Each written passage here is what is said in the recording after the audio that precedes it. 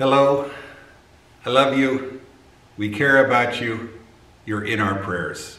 Wherever you are, whatever time you find this, we invite you to not only watch and listen, but to join us in prayer and praise, in learning and in service. We gather each Sunday at Hillcrest at 10:30 for worship. We invite you to join us either in person or by Zoom. The Zoom link is in the email that we send out with these videos. That Zoom link also works for our Zoom fellowship at 2:30 on Sunday afternoons. Next Sunday will be the annual meeting of the church. We'll gather after the worship service for a meeting. All members and all friends and all visitors are welcome. Only members may vote on the key issues, which include electing officers for the coming year and acting on the budget for the coming year. But everyone is welcome to listen. Everyone is welcome to join in the discussions and be a part of what is happening.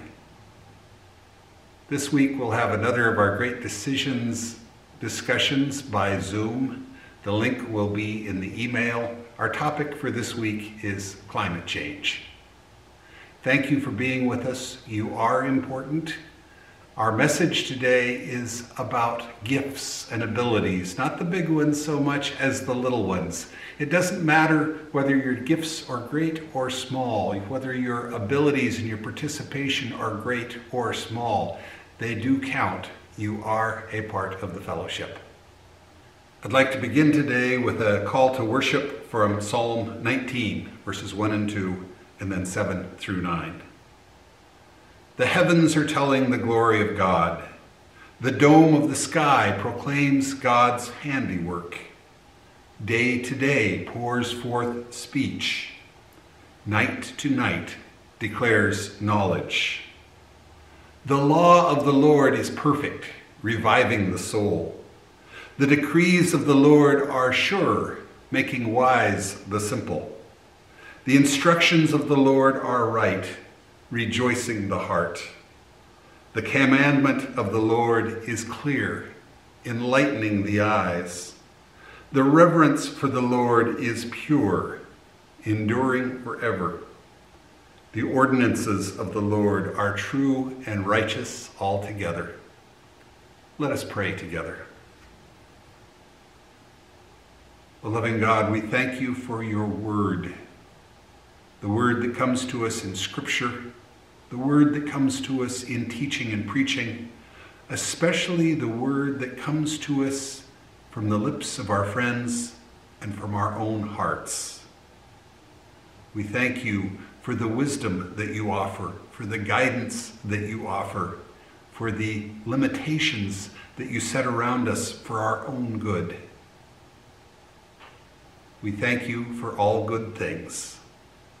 We thank you for the food that we eat, the places where we sleep, and especially for our family and friends, those we love, those we care about, those who love us and care about us.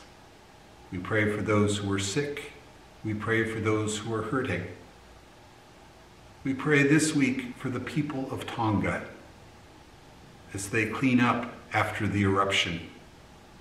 And we pray for their relatives and friends throughout the world as they wait for that specific news that their friend or their loved one is okay.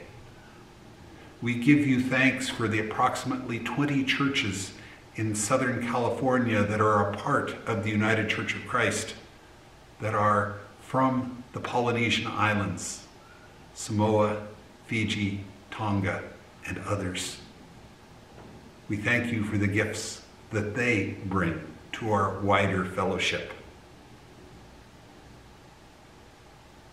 We pray for those who grieve, those we know and those we don't know. We give you thanks and praise for the life of Ruth Rosencrantz. We pray for those who knew her and loved her. Bring comfort, bring peace. We pray in the name of Jesus Christ. Amen. Thank you for being with us. Watch for the other video.